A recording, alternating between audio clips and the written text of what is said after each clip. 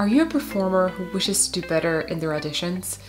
Do you feel like you go audition after audition and after audition, you're not able to give your best, you're not able to perform your best? Well, I understand your feeling because I've gone through that. And today I'm going to share with you 5 elements that have helped me during this journey as a performer to be able to give it my all, to share all that I can share with those that are listening to me without having to fight the fear of not being able to perform. You know, we are told to practice our music or our lines and memorize them and know them really well, but we're never taught how to audition and what's the process mentally that we need to go through. Hi, I'm Dr. Marisan, and in this channel I help you find your voice in a safe and healthy way.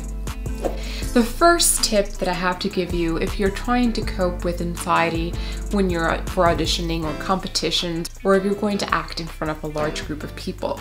On the day of your audition, when you actually are there, build a playlist that you can put into your iPhone or Android phone and listen to that music before the audition. Make sure that this playlist is of songs that really pump you up, make you excited about the future, make you excited about performing, make you excited about anything that you're going to be doing, so that nothing negative comes into your mind.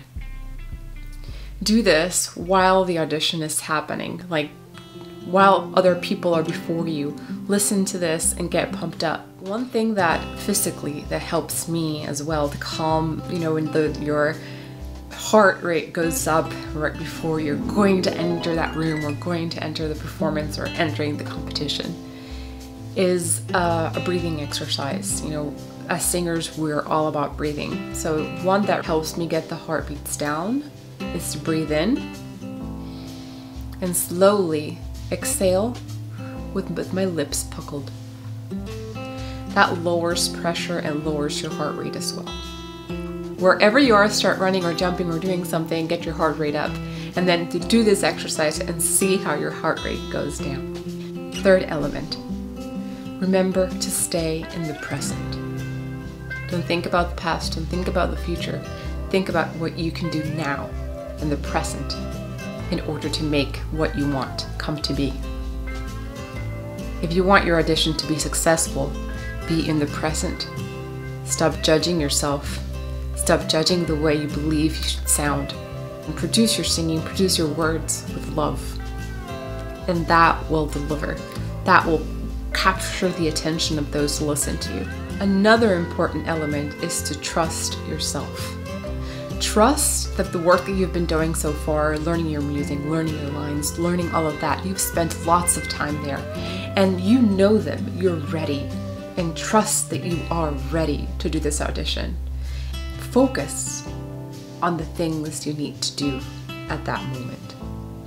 Focus on the now, focus on what you can do, and that's making sure that you're calm, making sure that you're in the present, in the moment, and that you're able to perform your best. Don't ever compare yourself to other people, because those people that are auditioning or the people who are judging a competition might not be looking for what that other person is giving to them, but what you have to offer.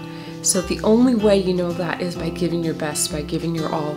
And the only way you give your all is by concentrating on what you can do and making sure that you love what you do and share that with the world. Then the only way to share that with the world is to be unafraid and be free. Fifth, always remember that this might be the last time you sing. You never know. We know what's going on today, but we don't know what's going tomorrow, what's going to happen tomorrow. The opportunity that you have today, you might not have tomorrow. What is it that you want to say? I hope these tricks for coping with anxiety have been helpful. Please subscribe to my channel if you found these tips helpful. I will be sharing with you every week a new tip about singing, about auditioning, about vocal health. So please stay tuned for next week's video. If you want to learn more about how to keep your vocal cords healthy, please check out this video right here. Remember to keep singing and subscribe. I'll see you in my next video.